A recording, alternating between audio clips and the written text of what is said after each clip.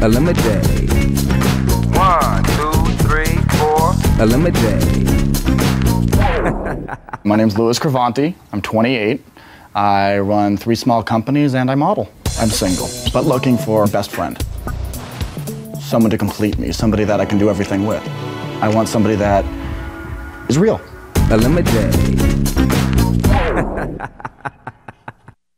Basically, I want to get to know each girl. I want to find out what makes them tick, what their likes and dislikes are, and who they are as a person.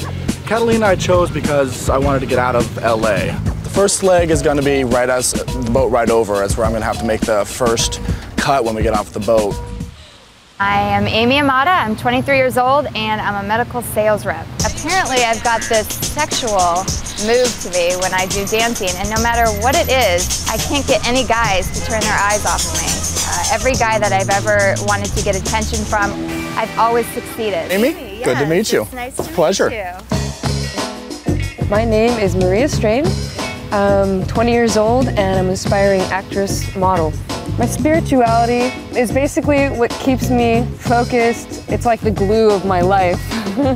How you doing today? Oh, I'm doing great.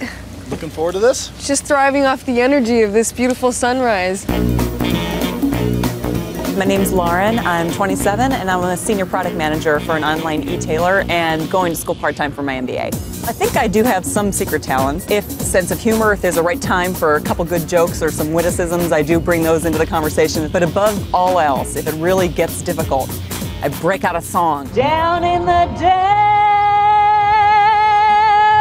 I'm very well known for a good firm handshake and it usually always elicits a comment. Hi. Hi, I'm Lauren. Hi, Lauren. Nice to meet you. Pleasure. Nice day for a boat ride. Oh, yeah. Hey. Yep. Nice to meet you. What's your name? Lauren. Lauren, Amy. Firm handshake. Nice to meet you.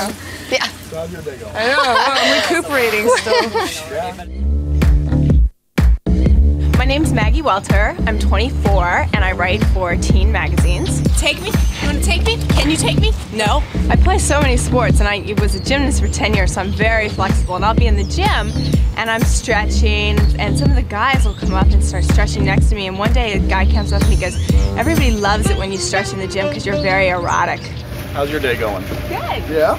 Makes it better than this. I met them all on the pier, and then we went up to the boat. Went on the top deck, got a good little view of the harbor. Got a little bit to know a little bit about each of them. Yeah, well. Say I brought you a muffin. I didn't know if you had a chance to eat. So. Lauren bringing the muffins I thought was funny as hell. She presented it at like the wrong time, I guess, so it didn't really work for her. You don't want to do all that hard work you did in the gym yesterday. I'm actually very happy that I brought the muffins because it at least gave me something to keep going back to. And if I make it into round 2, which I will, I will be bringing up the muffins again, and I'm going to make him eat one of those muffins at some point. All right, I'm bringing the muffins, Louis, because you're forgetting them and you're hurting my feelings. I think my physical appearance was very drastically different than everybody else's. Well, I'm a larger build than all of these very petite little leather black panted, stretchy women with big boots. You know, they're ready for Hollywood, I'm ready for Catalina. There you go. I have to stretch. Talk about Sorry. 2 years. I have to stretch because I'm so when I get like seasick. I thought that was an interesting way of dealing with seasickness. The splits was really difficult to put words to. What the hell is what I was thinking. I don't know how to react to that stretching. That's great. I can do a back bend, but I'm not going to try it right now. If you feel like you need to stretch, you excuse yourself and you go somewhere and you stretch, but you don't just sprawl it out right in the middle of the floor and do splits. I'm actually secretly kind of happy that she's not feeling well. But the splits thing, that killed me. Up next, who's gonna be eliminated first? There's a whole trip ahead of us, so I'm not worried about anything, you know? I think Lauren did the worst. You know, first of all, starting out with those muffins was cheesy. I would think he would give more in the axe. It's just a contest of who can wear the tightest black leather pants. I'm not going to win. Louis makes his first cut next. ElimiDATE. Who is Louis going to eliminate first? Maria, Lauren, Amy, or Maggie? All right, well, this is the moment of truth. This is the hardest part. This is where I have to be a big jerk, I guess.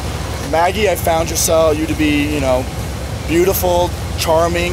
Maria, you're strong, you're sure of yourself, you're beautiful as well.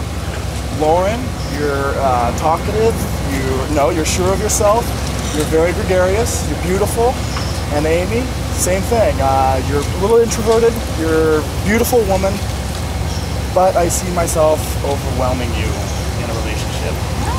I am dead on shocked, totally shocked, okay? Because first off, I was positive that he was gonna get rid of Lauren. Lauren, to me, was just annoying as hell. I cut Amy because I found her to be pretty introverted. It shocked me a little bit. I thought that Lauren was going to get cut. I knew that Amy was going to get cut in the first round because of exactly the same thing that Lewis said. She was very timid and very introverted. So the fact that he thinks I'm introverted is completely shocking to me. I think he missed the boat on this one.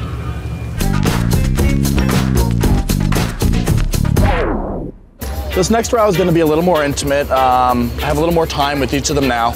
Now I'm looking for how they're going to interact with each other and with me. I brought the small purse, otherwise we would have been able to run around, you know.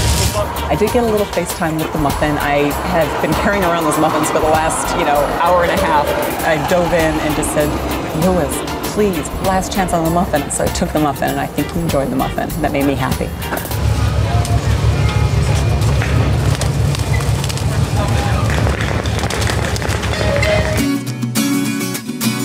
We're going to take a scenic tour on a golf cart through the island of Catalina, which is a great place. It's a really nice island. I'm going to drive. He said he's driving. Well, that's what they told me. I wasn't the first to call shotgun, but I didn't think we were really down to that point yet until we actually got to the vehicle. All right, I'm calling shotgun.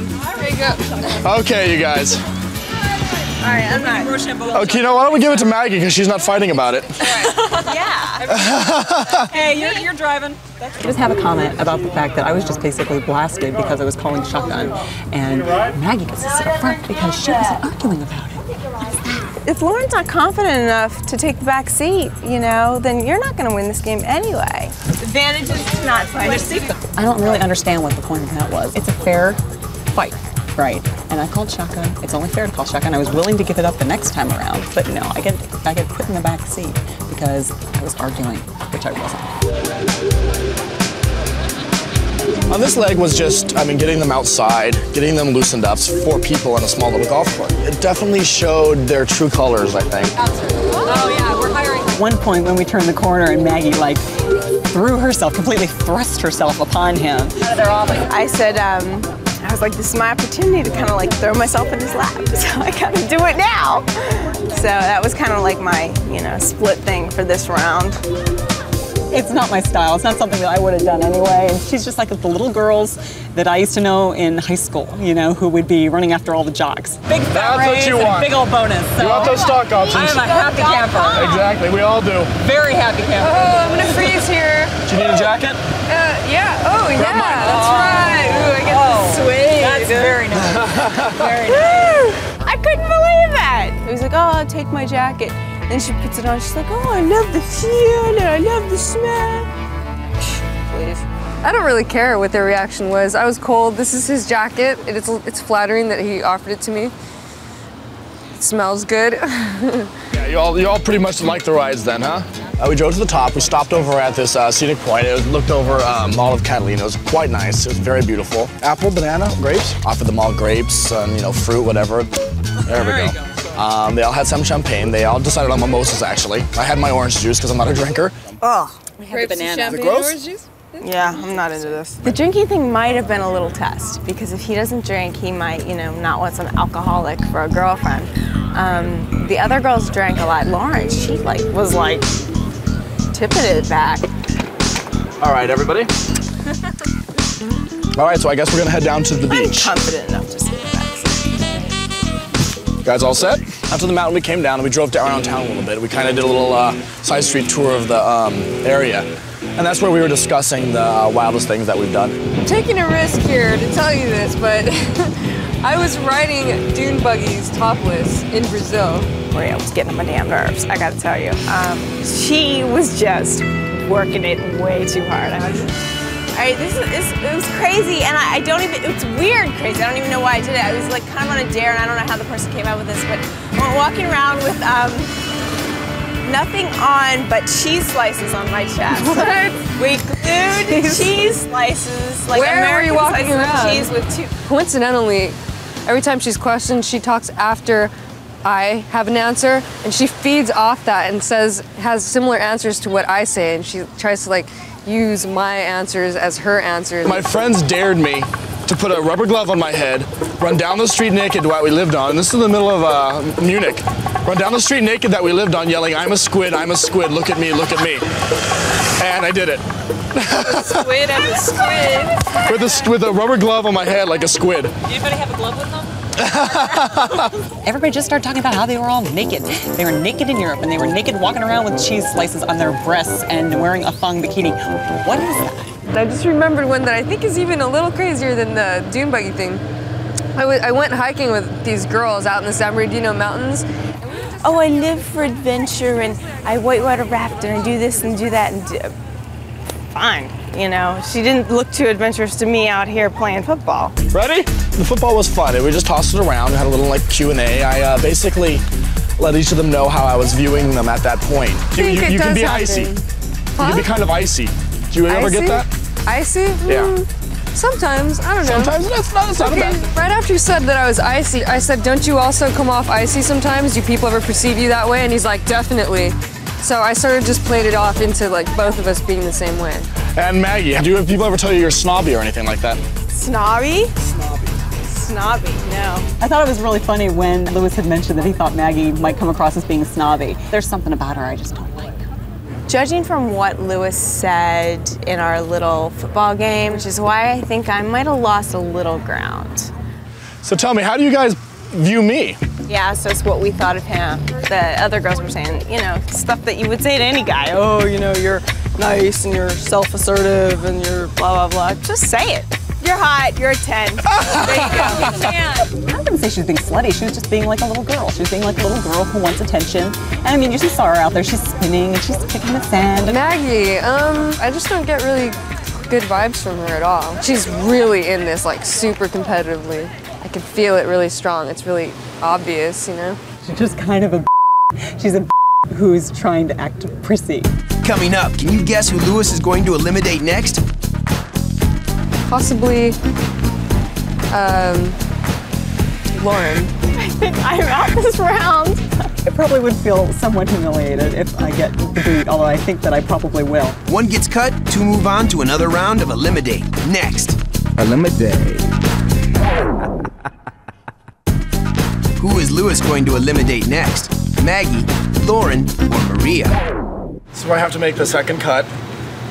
This one was hard, but I came to the decision because I find one of you just too much to deal with, and it kind of was irritating me, and I was a little upset with some of the things that were going on. So Maria, could you give me my jacket back? This is your stop. Why? What did I do? You're a little icy. You're a little icy to the other girls. Icy? Definitely his loss, because he didn't really take the chance to get to know me or talk to me more. He made an instant judgment that I'm icy and whatever, when in fact I was just trying to create room for everyone else. I was shocked and dismayed that he cut Maria. I actually kind of liked her. I was pretty psyched about that. And when he said icy, I was like, whew, this girl is mean and she's making up stories. Lewis is playing it off to be this like philosophical, well-cultured, traveled man, but I think he's really just an animal. Woo! I made the third cut, final round. It's me and is it Lauren? It's me. I don't even know her name. That's how bad I want her to lose. All Maggie's been talking about is how great she is, so now I'll have a chance to show them all. Okay, round three. This is I wanted to see what they'd be like in public. I wanted to see what they'd be like in a restaurant atmosphere, see how they're going to react, especially to being asked to do karaoke of all things. I'm looking for all-around class. I want someone who knows how to present themselves in any situation. We have two extremely different girls. They're both extremely attractive. One is very outgoing, very gregarious, very talkative. The other one's outgoing with a great sense of humor and really knows where she's going in life. They've both got some very attractive qualities. It's going to be a hard one. Well, we are in a karaoke bar. So. Yay! I was ecstatic when he said karaoke. That was what I was hoping for. It's actually karaoke. I have a song. I was hoping for the opportunity to sing. I got a chance to do it. It wasn't as perfect as I would like, but I think the point got across. Listen up, baby. Listen up, baby. Lauren is up there singing karaoke, and she's got this good voice, and he's looking at her and he's smiling. So I was like, I know I can't sing, so I've got to do something, and I've got to do it now. Listen to me, baby. And all I can do is dance. So I got up there, and I hope it wasn't too much for him, but I, got up there and showed him what I had. I wasn't like erotically touching him or anything. But I was, touching him a little bit, and when I was dancing with my little butt on his leg. I'm curious as to whether he found it, oh, this is great, and she's sexy and hot, and I love this, or this girl is going way too over the top to try to outshine this other girl. I don't know whether he'll be offended by that. We'll see. That's good. You can sing, and you can dance.